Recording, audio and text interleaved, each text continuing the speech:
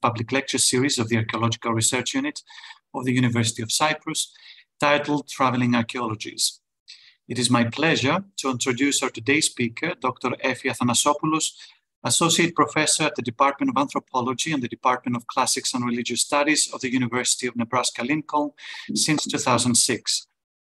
Dr. Athanassopoulos received her doctoral title from the Department of Anthropology of the University of Pennsylvania in 1993, while she started her career as a teaching assistant at the same university in 1984. She also taught as a lecturer at Rutgers University in New Brunswick and at the Department of Classical Studies of the University of Pennsylvania before she was appointed assistant professor at the University of Nebraska-Lincoln in 1998. She has also been a fellow of the Center for Digital Research in the Humanities of the University of Nebraska-Lincoln since 2019.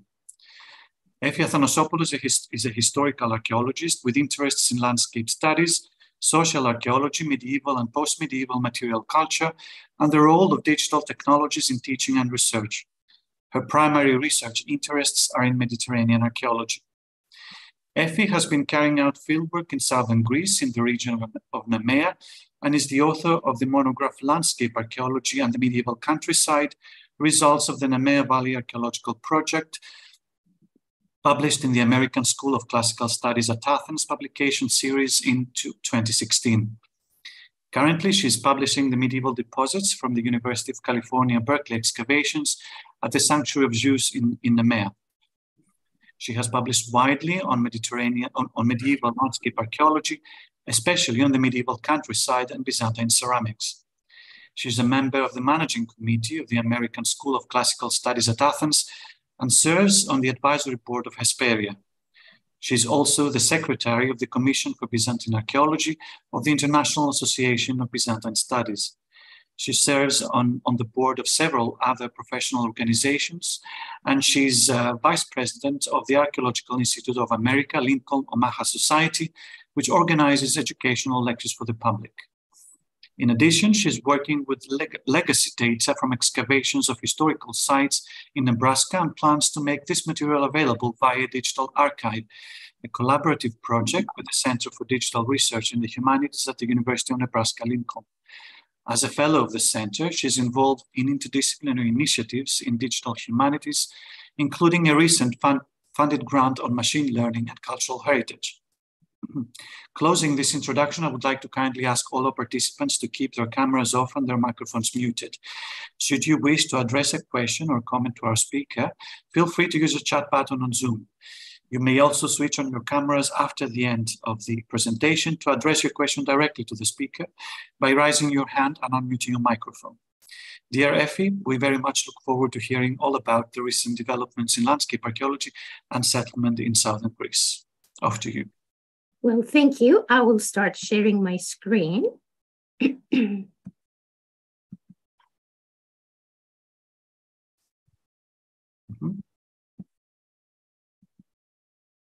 I hope you can all see it. That's right. Yes, we can. That's the second slide, though. Oh, no. It's gone now. I think Effie has just, by mistake, she has logged out. She has terminated the connection, I think, so we will wait for her for a few seconds. It can happen.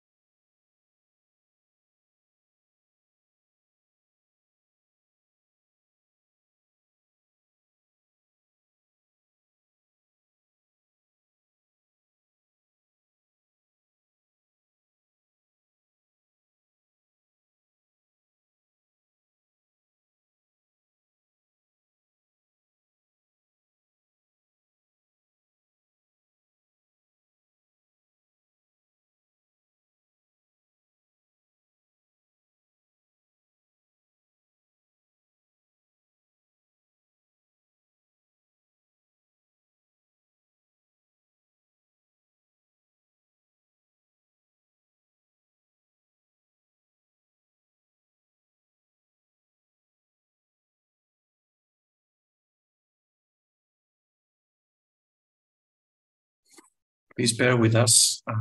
We're still waiting for Effie to connect again.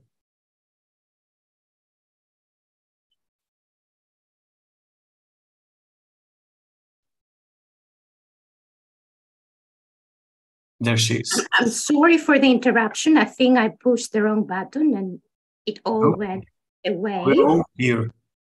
So sorry. Thank you very much for your patience. I hope we're not going to have any more technical issues.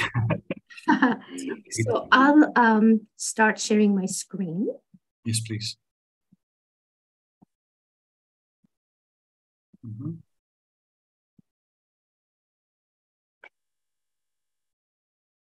That's great. Thank you, Effie. That's right. So thank you very much, Thanassi, for the invitation to present in the 59th public lecture series of the Archaeological Research Unit of the University of Cyprus. I'm really honored by this invitation and by the warm welcome to see so many friends, even though it's via Zoom. So this presentation examines the contribution of landscape archaeology to our understanding of the medieval period in Greece and the Aegean region, especially the Middle and Late Byzantine period. So in the last 40 years, landscape archaeology projects have opened new paths and offered a new perspective on the study of the Greek landscape of all time periods, from prehistory to the present. The focus here is the medieval past and landscape archaeology's contribution to the study of Byzantium. So traditionally, the archaeology of Byzantium has centered on major urban centers, monuments, and standing architecture. Landscape archaeology has brought attention to the study of rural areas and provided a framework for the archaeological exploration of Byzantium's provinces. But first, what does the term landscape archaeology mean? So landscape is the backdrop for all archaeological work.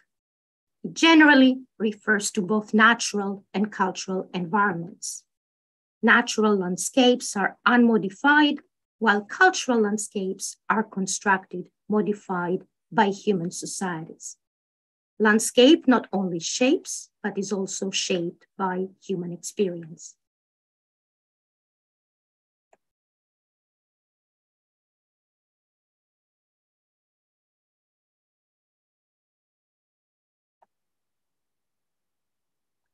So archaeology has dealt extensively with landscape and space, aspects emphasized in the approach known as settlement archaeology or settlement patterns, which emerged in the 1950s. It was defined as the study of societal relations using archaeological data. This approach originated in the New World, and the seminal publication was Gordon Willie's report on prehistoric settlement patterns in the Viru Valley in Peru in 1953.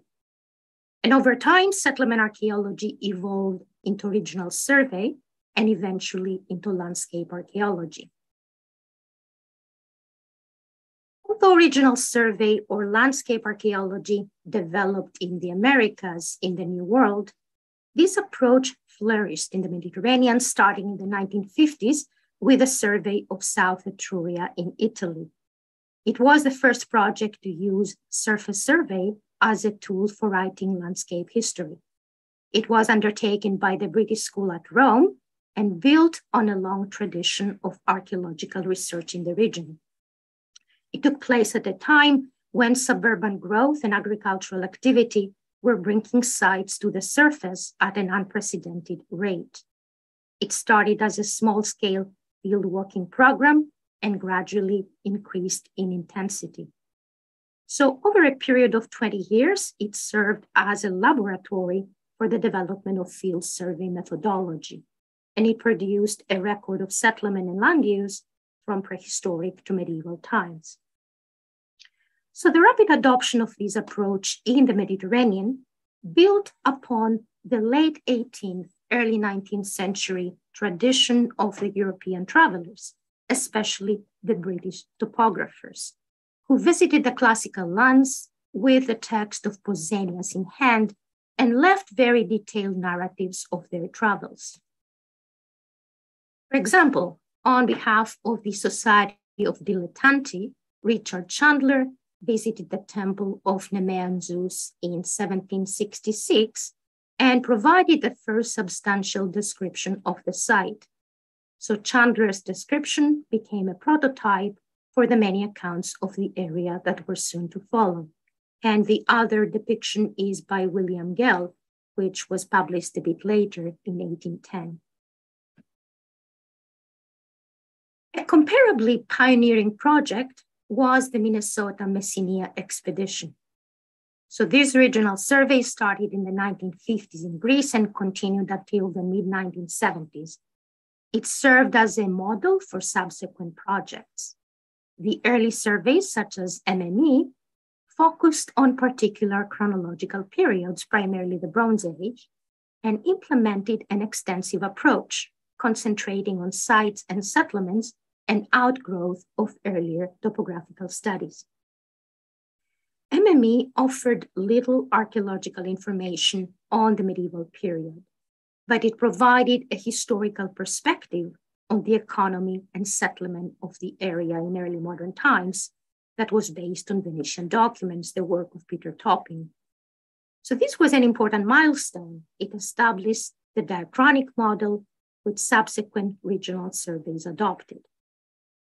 After MME, regional surveys proliferated in Greece, especially in central, southern Greece, and some of the Aegean islands. So here I have 3 seminal publications: An Island Polity, The Archaeology of Exploitation in Milos, then A Greek Countryside, the work of the Southern Argolid Exploration Project, and then Landscape Archaeology as Long-Term History, which was the work at Northern Chaos, which happened a bit later in the 1980s. Regional surveys in Greece gradually expanded their approach to look beyond settlements or the hot spots termed sites and consider a more comprehensive distribution of human traces on the landscape. So these would include more diffuse remains, ranging from small concentrations of archaeological materials to ephemeral traces such as scatters of individual artifacts. So these surveys recorded sites as well as scatters of artifacts occurring off-site, and these are known as intensive. So the impact of this approach to the study of the medieval and later eras came in the 1980s and the 1990s, when large-scale intensive surveys were undertaken in several areas of Greece, including the Peloponnesus, the Southern Argolid, Nemea, Laconia, Berbati Limnes, Methana, Pylos, Asea, Eastern Corinthia, more recently the Western Argolid project. Then in central Greece, the long-running Boeotia regional survey, some surveys on Crete, such as Phakia and Vrokastro, and some of the islands, especially Milos, Chios, and Kythera. So the new wave of intensive surveys produced a rich diachronic record of the rural landscape that could address questions of landscape stability and change. Overall, a significant portion of the work in the 1980s, 90s, and the early 2000s focused on methods and research design, especially site definition and collection strategies. So basic questions became the focus of intense debate. What do the artifact concentrations identified by surveys represent? How is a site defined? How can it be distinguished from off-site material? In general, intensive surveys have defined sites as anomalous and distinct peaks in overall density distributions. Sites represent rural habitation, but the question is whether some of the smaller sites represent permanent farmsteads or seasonally occupied field houses. And the distinction between the two is often difficult to make. Furthermore, low densities of pottery scattered across the countryside have been attributed to a variety of activities, including manuring, non-habitation activity areas, plowing, as well as geomorphological processes. And as landscape archaeology continues to develop, Over time, the intensity of coverage has shifted from the site to the artifact. So this shift from a site-based approach to a siteless survey has the potential to achieve a more nuanced history of the landscape, and more recent projects such as the Eastern Corinthia or the Western Argolid have implemented this approach. So the concern with methodological issues means that less attention has been directed to interpretation. And as I already mentioned, landscape archaeology grew out of processual studies, culture studied as a process, and these are settlement archaeology and human ecology, which emphasize the physical features, land use, and ecological limitations of environments. So the great advantage of this framework is that it offered the tools to investigate the material record of all social groups, including the historically invisible, the rural population that earlier elite-centered archaeological research had neglected. So in general, the processual intellectual tradition has defined the analytical framework of landscape archaeology. And as a result, the interpretations are predominantly economic. So the recognition of dispersed and nucleated settlement patterns and their meaning has been the main topic. These settlement shifts probably reflect phases of economic expansion and contraction, different agricultural strategies, and population fluctuations. Dispersed patterns of settlement point to small holdings, intensive forms of agriculture, and periods of economic expansion. In contrast, nucleated patterns represent control of the land by an elite or the imposition of control by an external power.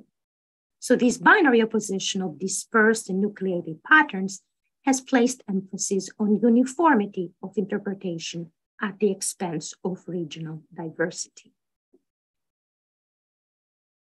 Another significant issue brought about by the growth of landscape archaeology projects is the recognition of pottery-rich and pottery-poor periods. So the supply and consumption of pottery fluctuates significantly in different chronological periods and has implications for the visibility or invisibility of particular periods. So lack of readily identifiable material from certain periods, such as the 7th to the 10th century CE, often leads to inferences about depopulation or abandonment of the region. So our knowledge of these dark ages in terms of ceramics is gradually improving as more effort is invested in deposits that can provide the missing sequences. Still, factors related to high or low ceramic visibility are a significant factor that may affect interpretation. So the availability of high quality data from several regions has opened up new opportunities for the study of periods that are very visible archaeologically, such as the 12th and the 13th centuries CE. So ceramics of this period are plentiful and highly diagnostic. So many regional surveys have identified remnants of settlement and ceramics that date to this period. Boeotia, Laconia, Nemea, and here I have some of the material that comes from site 600 that I will discuss a bit more later. So the regional patterns may differ, but the picture is clear. There is a proliferation of sites and off-site material, which must reflect dense habitation, as well as the intense level of agricultural activity during this period. So clearly, these rural communities had access to the markets where a wide variety of ceramic containers were available. Glazed tablewares were probably more costly compared to simple utilitarian wares. Nevertheless, they are present in the rural sites that archaeological surveys have recorded. They're found in greater numbers at urban sites such as Corinth, based on the published material from the excavations. Still, they're common in artifact scatters at rural sites.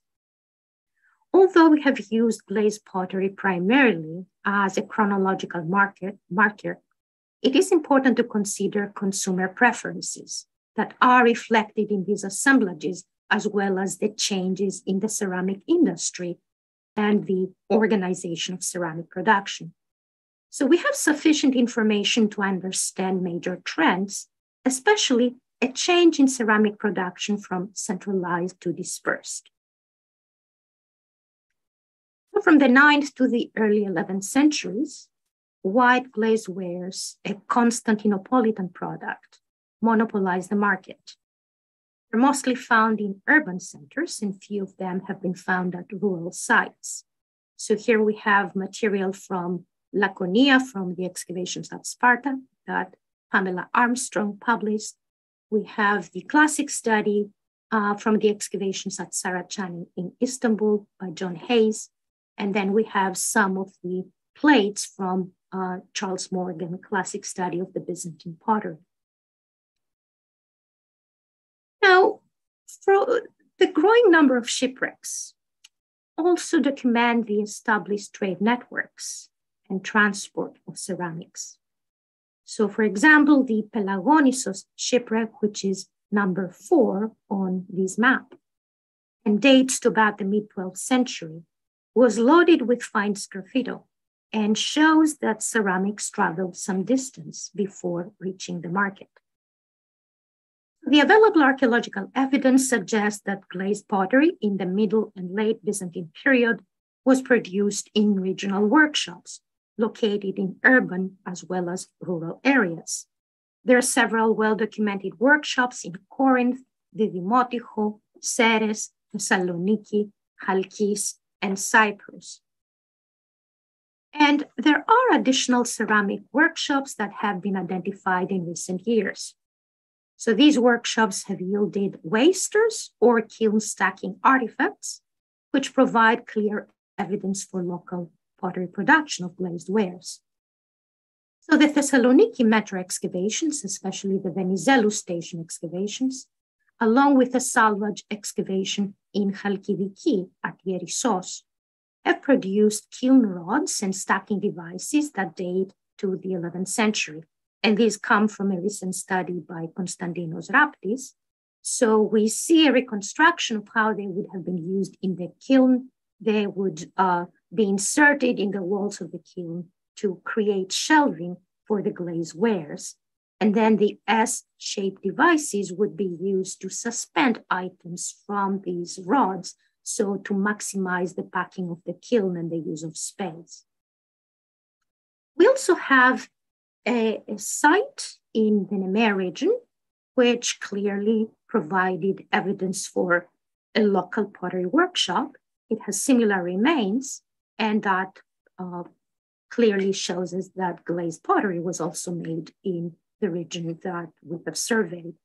So this is a map. I will show you this map later in high resolution, but there are these two sites, 510 and 509, and it is site 510 that produced these artifacts that are kiln stacking artifacts.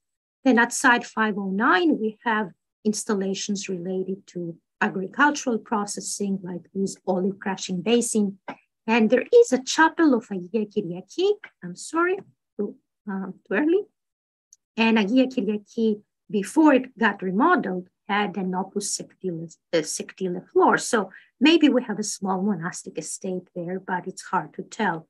So we have these kiln stacking devices, and here is a photograph of them. They are similar, identical, like the ones that have been recorded in other parts of Greece. Originally, this technology came from Islamic workshops. Now, the pottery that we have from that site provides a range of dates from the late 11th to the late 13th century. So we have some of the earlier, which is the early sleep painted, but then we have a number of styles that date to the 13th century.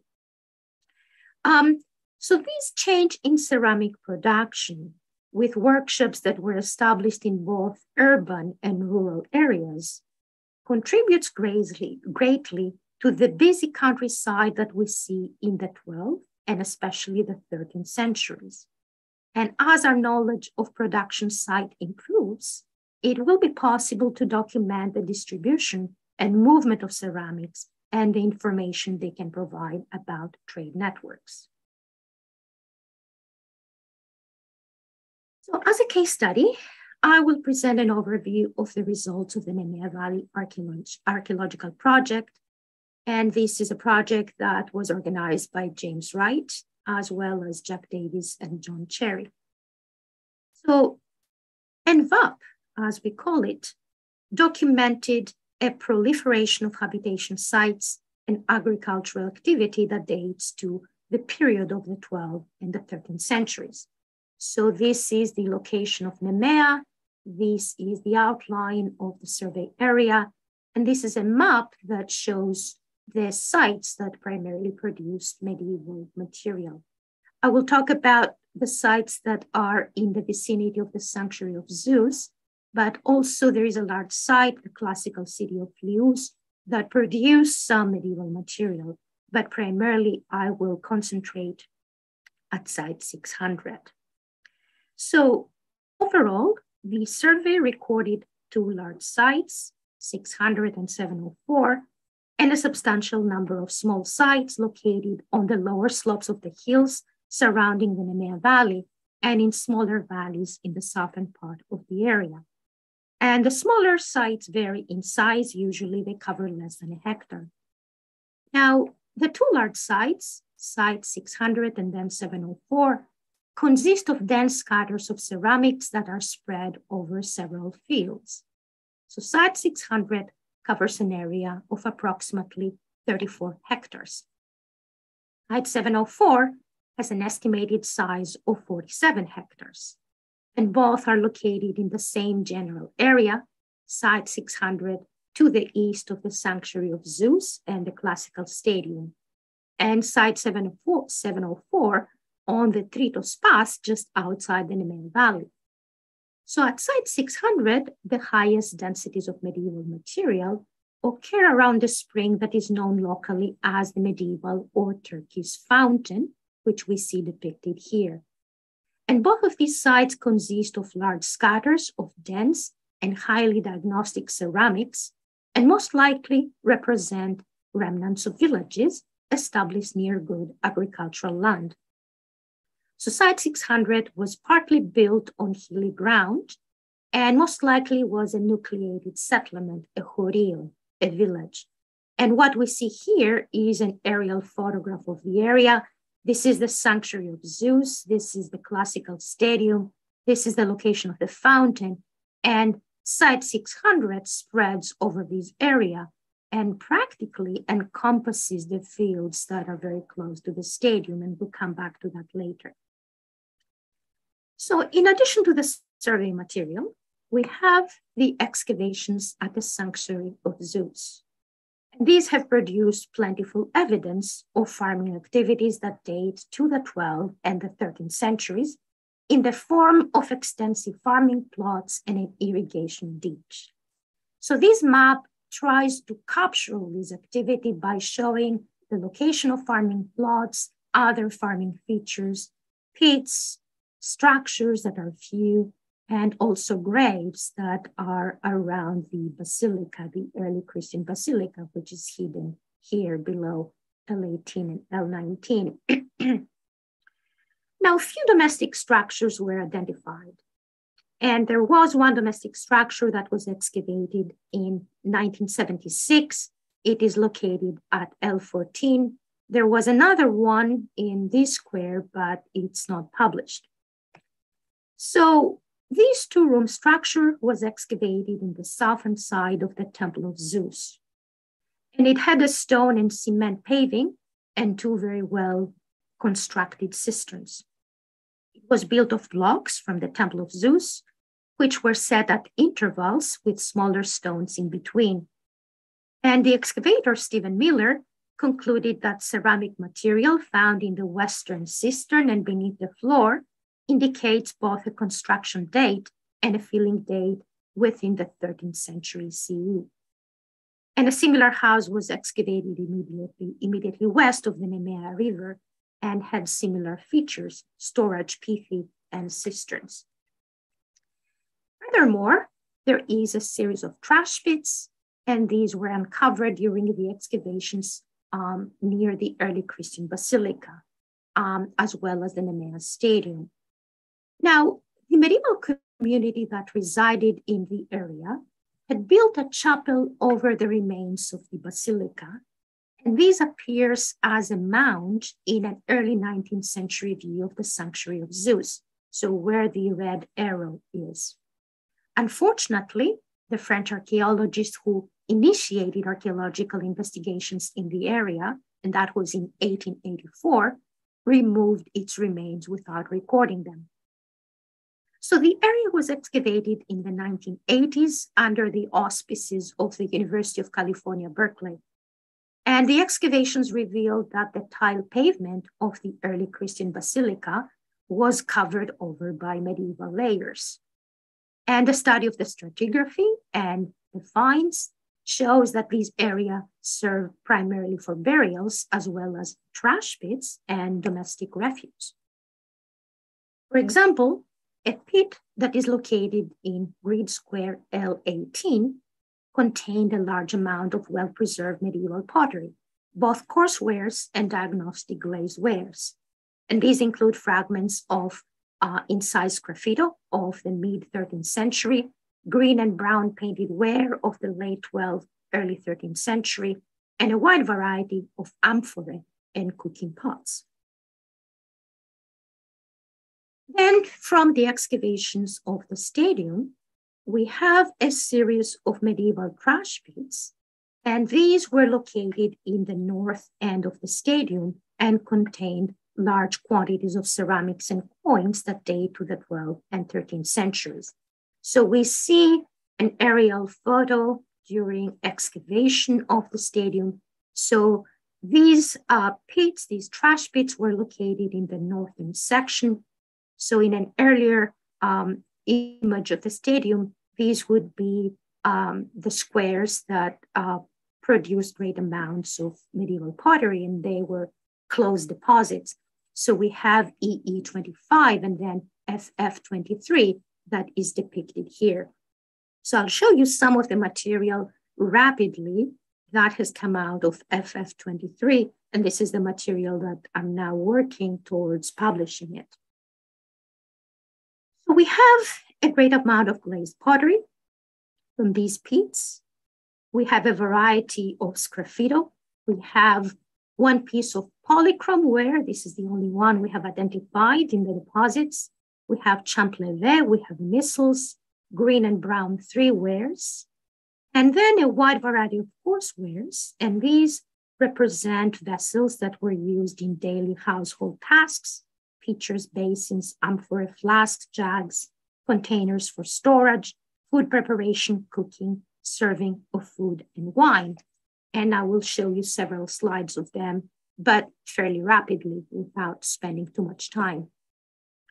So here we see these vessels as representative of functional categories, and we follow the kind of functional grouping that Bakircis has suggested. So we have an amphora, which would be a magarikon in the Byzantine terminology. We have smaller kind of amphorae, and that would be a lagina or a laginion. We have pitchers, and they're both glazed and unglazed. We have items that are fairly common in the Nemea area. These are flasks, askodavla, and here we see an example from the Museum of Thebes. So these come with flat bottoms that are decorated, and they are used to carry water or other liquid foods to the fields. You could carry them on the side of an animal. So they're clearly associated with agricultural activities, and it makes sense in a place such as Nemea. We also have kind of a unique item. This is a tube of a siphon, sifuni. This is the actual artifact. It is hollow, and it has a very good parallel in the Museum of Monemvasia, and we see how it would be attached to a vessel, and then this would be a vessel, a sifuni, that would be used to draw wine through suction out of epithels. And that would be without disturbing the wine, and that would be with the help of a reed. And in fact, we also have even the cover with the central opening of the pithos that we see right here. And one comes from the survey, from the excavations, and the other comes from the survey. So these are artifacts that really make a lot of sense in the context of Nemea, which was always a wine-producing area. We have chafing dishes, and this one comes from the Byzantine Museum in Athens, but Guy Sanders has documented many in Corinth. And we have a wide variety of cooking pots.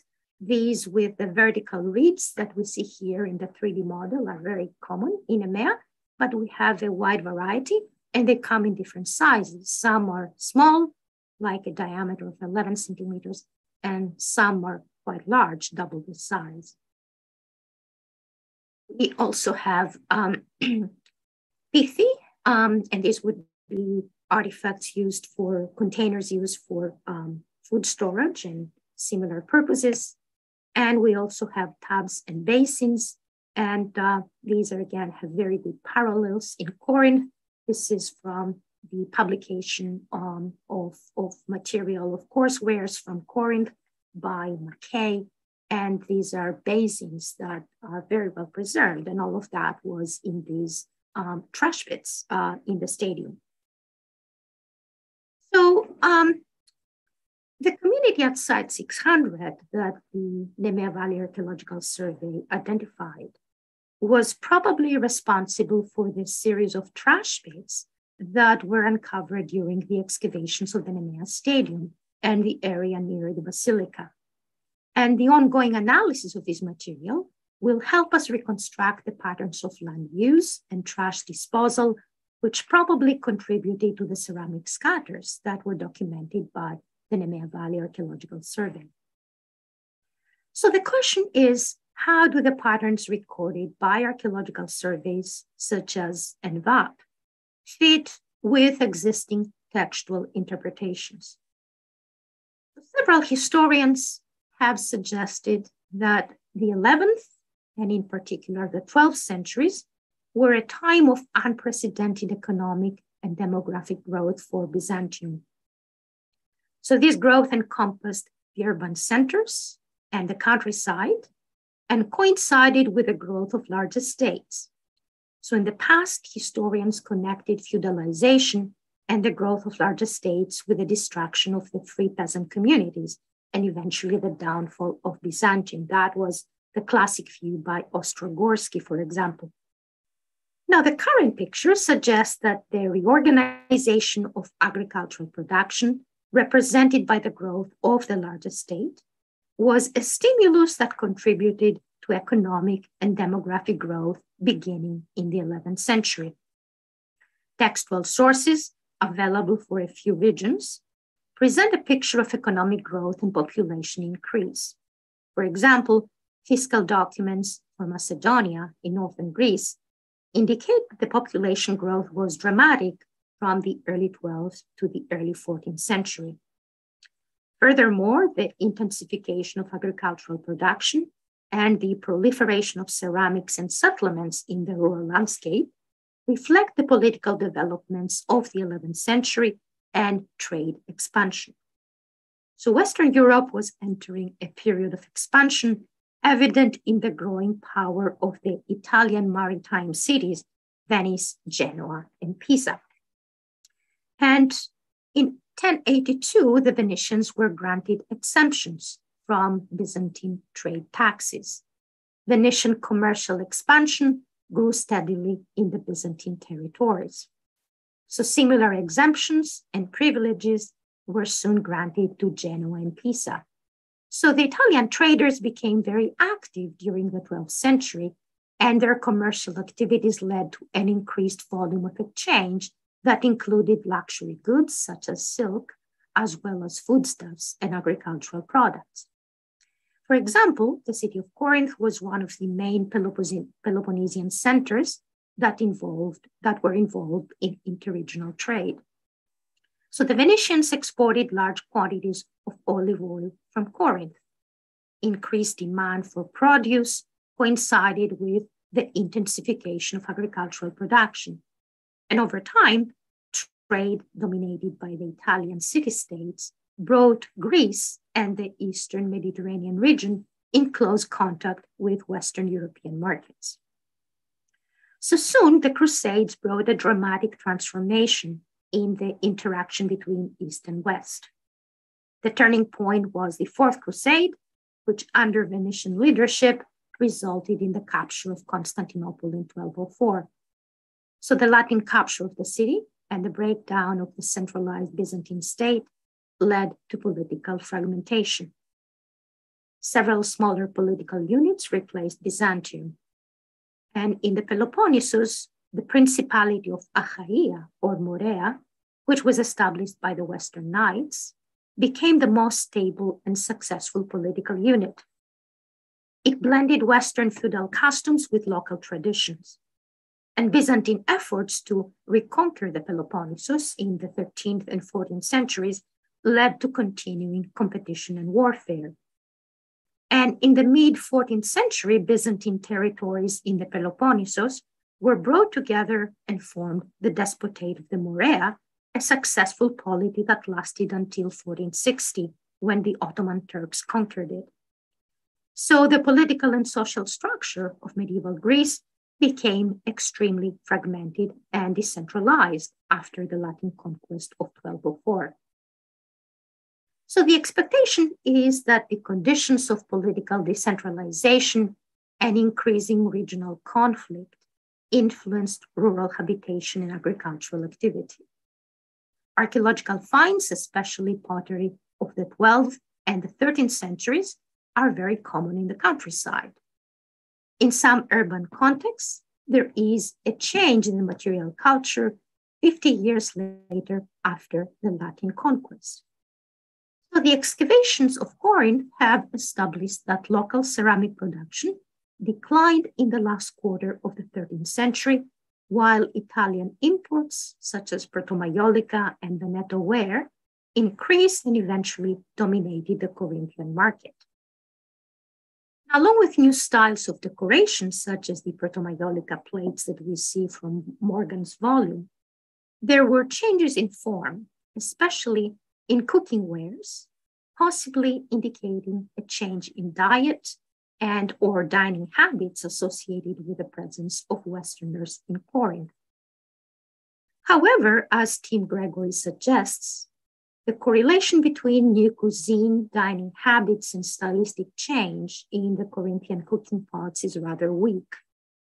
Furthermore, it is clear that the mid to late 13th century cooking pots were also a local Corinthian product, not an import. So the reasons behind the appearance of this new form of cooking pot defy common explanations. They may reflect changes in ceramic fashion and availability, resulting from the establishment of new workshops and the development of new products. So the change in the ceramic industry of Corinth is well documented. Similar changes have been observed in the ceramics from the excavations of the Byzantine fortress at Isthmia, which is close to Corinth. Beyond these sites, it is unclear how widespread this pattern was, especially in rural areas. So for example, in the region of Nemea, Italian glazed wares are very few. And typically, they are associated with sites that were under Latin control. And I will talk about one of them in just a minute. So unlike changes in ceramics, shifts in settlement are far more widespread. So we have a nucleated fortified pattern of settlement that takes place in southern Greece towards the end of the 13th century. And in the area of Nemea, archaeological evidence of settlement and agricultural activity becomes scarce at that time. We have the site of Polyphengi, which has been identified in historical sources as such, which really dominates the region. And the steep hill controls the passes to the south and the west. And its summit is fortified by a wall and a square tower. And then the ruins of a village spread over a sloping plateau below the summit. So I have tried to show all these different sites that are clustering on Porifengi. So the fort at the top, then the settlement, and then the sloping terraces that also produced quite a bit of pottery, a monastery, which I'll talk about in a minute. And the next very interesting site is the rock shelter, which has its own site number 901. And it is on the south side of the hill. It is at the same level as the settlement. And it is a 45K chapel that has a partially preserved wall painting that depicts the presentation in the temple. And it looks like a fort, and it was used as a fort during the Greek War of Independence. And this is the plan of the actual rock shelter. The wall would have covered most of the opening when it was still intact. So diagnostic pottery from the settlement and the lower slopes of Porifengi includes Italian imports, proto-Maiolica, Italian painted sgraffito, Maiolica, and these range in date from the late 13th to the 15th century. And we have a few more from the site of Lius that I mentioned earlier, but that's all that we have in terms of Western imported pottery in the region that we've examined. Then there is the monastery that dominates the landscape in Nea Nemea. It's Panagia του Βράχου in Nea Nemea. And there are several sources that provide information about Porifengi and its ecclesiastical history. And the earlier reference to the Church of the Virgin of the Rock, Panagia του Βράχου, dates to 1402. Now, recent excavations and restoration work that was undertaken by the Effort of Antiquities in Corinth, when Dimitris Athanassopoulos was the effort there, have revealed previously unknown building phases that date back to the early Byzantine period. So the church itself was built in the 13th century and has successive layers of wall paintings that date to the late and the post-Byzantine periods. So the growth of Porifengi and similar sites mark a drastic change in settlement, which reflects the extreme fragmentation of the social and political structure as Latin control was consolidated and new regimes of land management were established. According to Jacobi, the agrarian infrastructure of the countryside was not seriously affected by the fragmentation and redistribution of large estates in Frankish and Venetian territories soon after the conquest. So the earliest partitions of property and peasants were based on the consultation of Byzantine fiscal registers and oral testimony. And the new Latin lords, as well as the peasantry, had a vested interest in continuity and a smooth transition from the Byzantine to the new regime. So the integration of Greek elites at various levels of the Frankish and Venetian administrations ensured continuity in land use practices. Now, the drastic change in settlement in the late 13th century reflects Western norms as well as prevailing conditions of endemic warfare and incursions. So the late medieval period was a time of political fragmentation, continuous competition and conflict. So defense and security played an important role in the choice and location of settlement. Many settlements developed around pre-existing or newly established castra that provided relative security from frequent aids. So in the Nemea region, the pattern of settlement in the late 13th to the 15th centuries provides a stark contrast to habitation during the 12th to the late 13th centuries. Similar settlement trends have been documented in other parts of the northeastern Peloponnesus, as fortified villages grew around castles or towers, such as Agios Vasilios or Aionori and Agelokastro a bit further. And there are numerous examples in other regions of the Peloponnesus, the best known site being Mistras, which became the refuge of the Byzantine aristocracy and the capital of the Despotate of the Morea. So late medieval fortified villages share a number of common characteristics.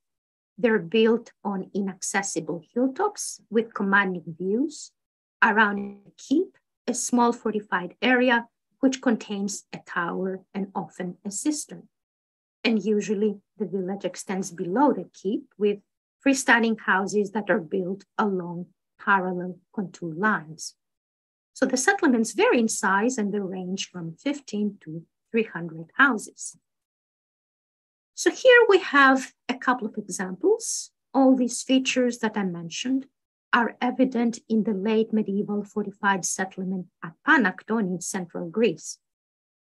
The village was inhabited for less than a century, from the middle of the 14th to the early 15th century. It consisted of at least 30 houses that were built on a series of terraces covering an area of approximately a hectare. The community was built around a tower stronghold, and the site of Polyphengi in the Nemea region is comparable to Panakton in terms of layout and size. And there are many similar communities that have been recorded, especially by the Morea project. So here is an example in Achaia, Castro Castelli, this is south of Calavrita, that has similar characteristics, and that is part of the work of Kostis Kourelis. So the conditions of the late medieval period led to the concentration of the population in nucleated fortified settlements. Besides offering security, hilltop sites served other functions. They were important for the collection of taxes and reflect increased control of local populations. They also played a role in the creation and reproduction of relations of power. So the creation of castra was an effort to reinforce territorial and political control through the consolidation of lands and the aggregation of people. So in the Peloponnesos, the nucleation of settlement was a response to conditions of insecurity, conflict, and warfare, which increased in the late 13th century and intensified in the 14th and 15th centuries. So these fortified settlements served as central points in the efforts of competing powers to establish territorial control. So far I have presented an overview of the wealth of information that we have recovered about medieval habitation and remains. Landscape archaeology projects have also made significant contributions to the post-medieval period following the Ottoman conquest. So it was in this context of intensive regional projects that archaeologists started to appreciate the rich textual and material legacy of more recent times, such as the Venetian and Ottoman eras. Example, in one of the publications of the Kea survey, a leading practitioner of landscape archaeology, Jack Davis, wrote, "Why have so few remains of the Frankish and Ottoman periods been recovered in surveys in the Cyclades? And why are their distributions outside major settlements so limited?" Few archaeologists have succeeded in integrating the rich historical data at their disposal with the material evidence that has typically been collected by archaeological surveys. So some projects have paid serious attention to the integration of historical records and material remains. So the Boeotia Regional Survey in central Greece stands out for investing considerable effort in the analysis of unpublished documents from the Ottoman archives. So Makil Kil has been able to extract a great deal of information from the Ottoman tax registers, including a complete breakdown of villages and towns in the region of the Boeotia, as well as crop production by variety and yields, industrial production, and detailed demographic data. So the growth of the region in the late 15th and throughout the 16th centuries, recorded in the Ottoman registers, can be tied in with the flourishing settlement picture documented by the Boeotia survey. And here I'm borrowing a map from the work of Athanassopoulos Ioannis that was published in 2016. So in central Greece, archaeological data and Ottoman tax registers have provided information on cycles of growth and abandonment of rural settlement and demographic trends from the 15th to the 19th centuries. And John Lindcliffe, and especially Athanassopoulos, have made great contributions to the archaeology of the Ottoman era in central Greece, integrating the economic, demographic, settlement, and ceramic data. In the Peloponnesus, we have the Pylos Regional Archaeological Project that also invested in the study of primary sources of the Venetian and Ottoman eras. Has made full use of Venetian and Ottoman sources, travelers' accounts, maps and place name studies, testimony of local informants, and the results of intensive archaeological fieldwork. So these efforts resulted in a series of journal publications, as well as a monograph and an edited volume that were co-authored by historians and archaeologists, which have set high standards for the integrated study of these periods. So the Ottoman Cadastral Survey of the province of Anavarin, contemporary Navarino, is the focus of a monograph. So the Cadastral Survey dates to 1716, a year after the Ottoman reconquest of the Morea from the Venetians. So the authors provide an overview of Ottoman tax and land management practices and reconstruct in great detail the agricultural and settlement systems of the region using multiple sources, Ottoman, Venetian, French, as well as archaeological and topographic research. So overall, this study offers a richly documented regional history that touches upon larger issues of social and economic history of the Morea in the 18th century. Furthermore, it integrates written and material sources remarkably well and demonstrates how archaeological evidence can be employed to improve our understanding of archival documents. Now, I already discussed the work in Nemea and the success of the Nemea Valley Archaeological Project to document widespread habitation during the medieval era. However, the survey has identified few archaeological remains of the post-medieval era. So from the 15th century on, the main settlements in the region are the same ones that continue today, such as Agios Georgios, which is near Nemea today, Kutsi, Kutsomavi, then Archea Nemea, also known as Iraklion. So we are fortunate to have two studies that are based on Ottoman and Venetian records, and these provide further information about the region of Nemea. So Panahi has provided detailed information from the Ottoman census and tax registers for the district of Nemea, which again was known as Agios Georgios at the time. The first register for the Peloponnesus was compiled in 1461, a few years after the Ottoman conquest. Fortunately, there is no information about the district of Agios Georgios in this document because a portion of the volume has been lost. So the earliest information that we have for this district derives from the register of 1512. Furthermore, Panahi has examined Ottoman registers that date to the 16th, 17th, and 18th centuries. A considerable number of villages and hamlets are mentioned in these documents, but he focuses on 4 settlements, those which are most important and give us the fullest information. So Agios Georgios, contemporary Nemea, Kutsomavi, Kutsi, these are settlements that continue to be inhabited today.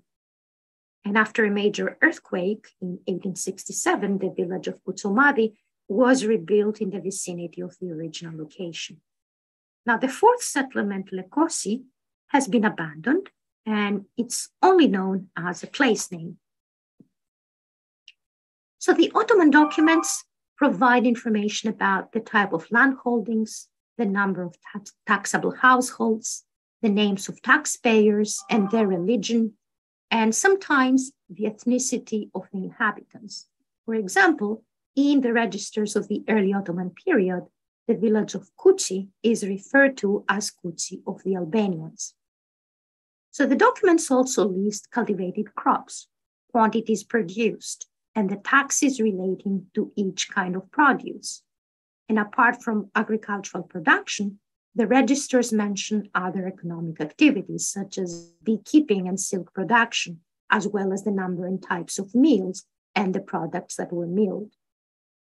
So the Ottoman documents enable us to follow population changes over time. There was rapid population growth in the 16th century, followed by severe contraction in the 17th century, then recovery in the 18th century. And additional information is provided by the Venetian census of 1700 when the Venetians conquered the Peloponnesus. And these documents also point to demographic contraction.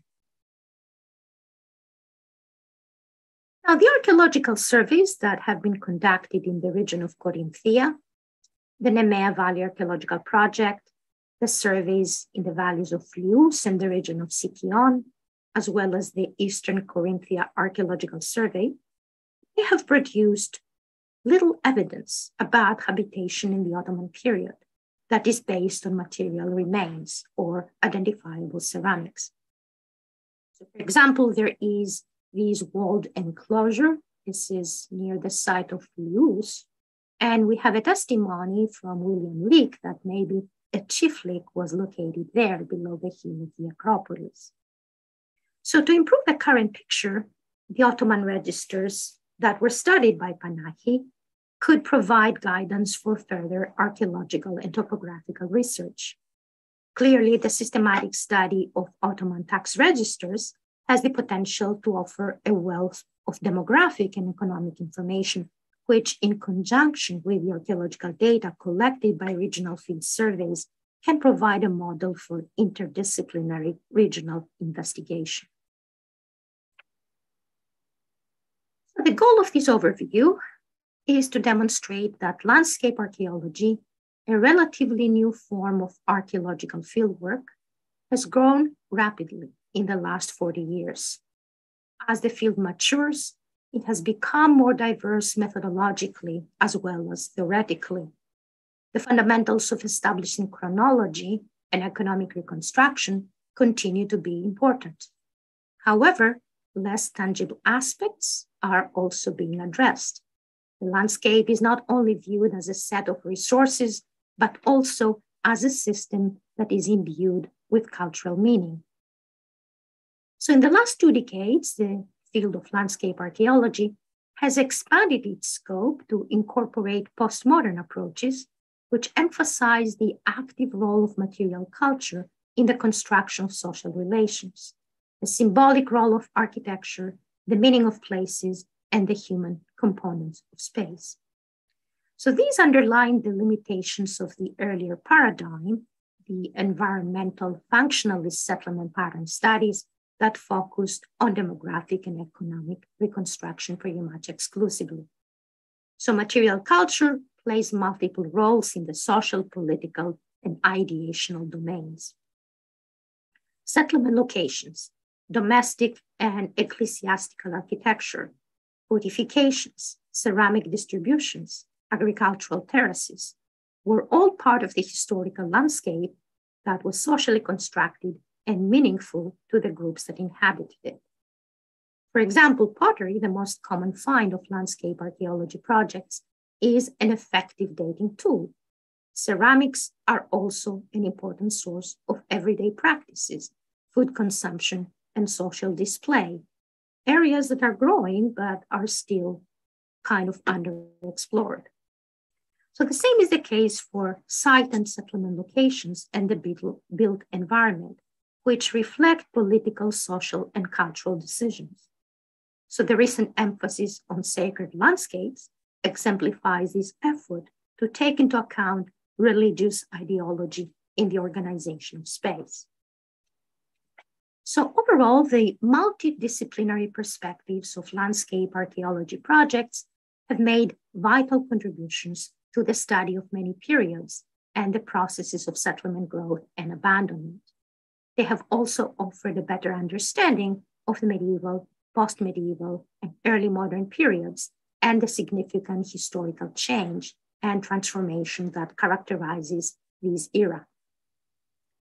Now, it is within this period that national identities and movements were formed, leading to the independence of Greece and other Balkan countries. And in turn, it was the national narrative of liberated Greece that turned its attention to periods of national glory and the study of classical monuments. As a result, the study of its recent past did not receive sufficient attention. Finally, it seems that we have come to a point where these constraints no longer apply, and a historical archaeology of medieval, post-medieval, and early modern Greece and the broader region, the Eastern Mediterranean, is indeed possible. Landscape archaeology projects with their interdisciplinary approach have opened new paths and provided a model of how such a challenging task may be accomplished. So this is my favorite picture of the Sanctuary of Zeus as it appeared in the late 1980s. And thank you very much for your attention.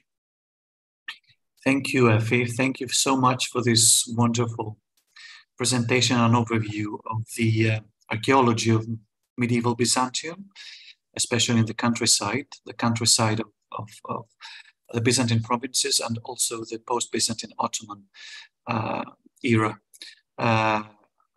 I'm sure there is a lot to discuss. I just wanted to thank you for two things. One is for stressing the fact that pottery shapes do not always go with changing dining habits, as you showed in the case of cooking pots, the shape of Byzantine and Frankish cooking pots from Corinth, and also for actually stressing the importance of post-medieval archaeology, also in the case of the area you have been working on, and all these important conclusions that you drew by combining both the archaeology and the textual sources in all periods that you talked about.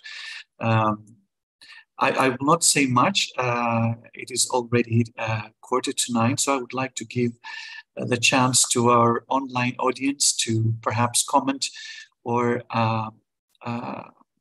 ask questions about things that you already talked about or other things that they would like you to elaborate on.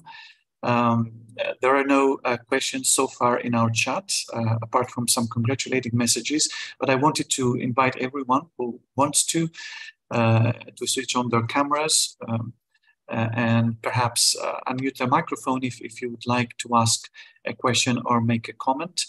I would like to pose the first question, Effie, if I may, so that I give some time to other people to perhaps type in their questions. As I have been working, as you have in other parts of Greece, on the ceramic assemblages of villages and other settlement sites across the countryside, I come to realize that the amount of diagnostic pottery actually diminishes after the middle of the 13th century. After the first decades of the Frankish, of the Latin domination. Have you accounted such a phenomenon in the assemblages from your sites in Nemea? Beyond the 12th, early 13th century, what happens with glazed decorated pottery? Some of the styles that I also shared, and using the revised chronology that Guy has developed for Corinth, seem to be going until the late 13th century. But then it seems like there is no glazed pottery, or people are not using the same trash disposal patterns that makes this pottery visible in the fields. Or maybe really farming is changing. Basically, the new kind of land regimes that start after the Latin conquest somehow have their impact. But again, the settlement, as well as the record that we have of ceramics, kind of drops off. And then we have, these complex of sites that are presented, which is the only place that has produced Western pottery for us. So I don't have a good explanation, and I think always the changes in the ceramic industry are important. We're starting to understand them, but not fully. So I don't know what happens with the production of glazed pottery in that time, in late 13th century, whether it continues, in these original workshops. It seems that the one that we have at site 510 probably drops out. So I don't have a good explanation, but I can definitely see a pattern. And it's the same pattern that you described. Okay. And then in the 14th and 15th centuries, you explained that settlement tends to be nucleated around or actually behind the defensive walls of in the countryside of a castle, of a castle, of a defended settlement. Is there no evidence for, or what kind of evidence is there outside the defensive walls of such settlement sites in terms of habitation? The undefended settlements and moves into Castra, or what happens? For the area that we have surveyed, it seems that the only other place that produces pottery that is contemporaneous with Polyphengi are some tracts, are some fields very close to the site of Lius, not on the Acropolis itself, but rather very close to the valley. And they are the only area that seem to be using pottery of this type, imported pottery. We don't have it from anywhere else. Even from the sanctuary of Zeus, where we have excavated material, we don't have any Western imports. So this is the pattern that we can document. What does it mean about the settlement? Again, it seems that several of the surveys, including Sicyonia, including the Eastern Corinthia project, are just not finding archaeological evidence like you do in Viotia. So that's why, what you have done in Viotia is so instructive and so important for the rest of us that, we're trying to see the ceramic styles, we're trying to see, the architectural evidence that you have, but we don't have it. I talked about Lekosi, which we know that was occupied based on the Ottoman defters, on the information that Panahi published. We know where it is located based on speaking to locals. They show us where Lekosi, the area of Lekosi is. But there isn't anything comparable. There isn't any settlement evidence that we have been able to identify. There were some Byzantine remains, maybe a little Byzantine chapel, but nothing compared to what you have been able to do in Viotia. So it's kind of that's where we are. Yeah, that in itself is interesting. I mean, the local histories of different places, which are not too far from each other. You mentioned also the fact that you have a few Western imports during the period of Latin domination, and that in itself is also important. I was thinking, you have identified the traces of what must have been a pottery workshop in the 12th century, right?